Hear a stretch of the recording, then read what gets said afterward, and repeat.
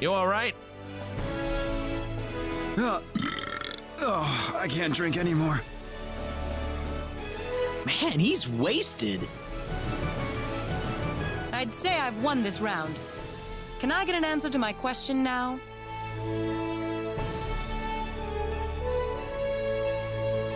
You do remember that you promised to tell me whatever I wanted if I beat you in a drinking contest.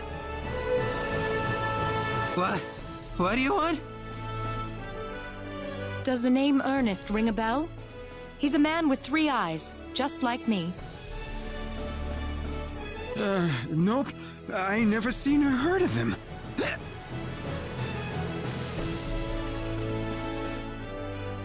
Oh, and he's out. So nothing again? Well, not that I was expecting very much. I might as well try asking you guys next. Have any of you seen a man with 3 eyes? Yeah, we have. Oh. Well, I knew that finding him wouldn't be easy from the start. Wait, you saw him? I'm pretty sure I did, yeah. When? Where did you see him?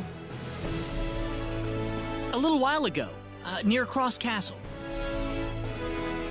So he's at Cross. Ah, that's right. I should at least introduce myself. My name is Opera. Opera Vectra. I'm Claude. Claude C. Kenny. Well, thank you, Claude, but I need to get a move on to Cross. If we ever meet again, I'd love to talk some more.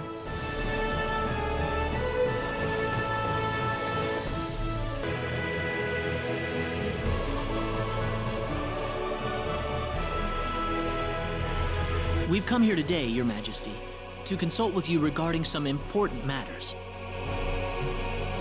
Oh? And what would that be?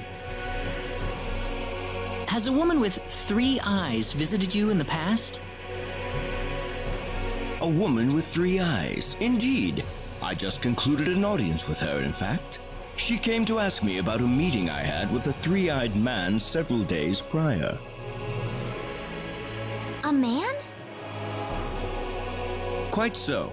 He had come seeking permission to enter the Mountain Palace. The Mountain Palace? Yes, it's the name we give to the cave by Lake Cole. It's been tended to by generations of castle stewards. You can find it north of the city.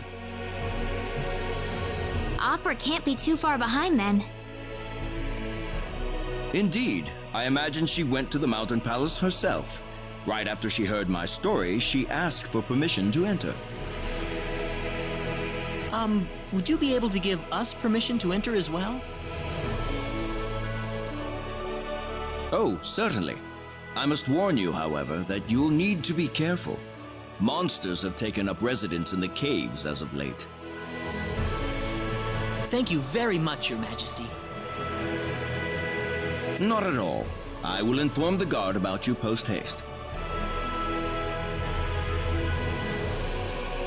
A gift for the road.